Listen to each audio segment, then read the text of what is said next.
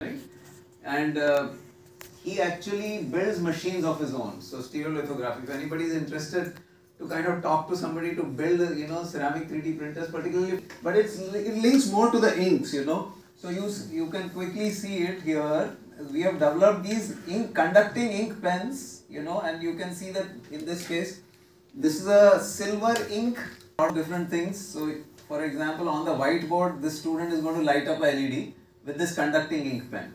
So there are this picture here shows the conducting ink pen. On the right side is a silver based highlighter which is also used for PCB prototyping. Okay, so the only link is inks, and I thought how to share it with everybody. So the only connection to this is the ink common, because we are doing photopolymerization, right? Unlike maybe other additive manipulation is lost, right?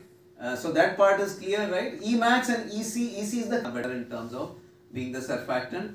And you can see in terms of also particle size, right? That's giving you better dispersion. The oleic acid is giving you better dispersion.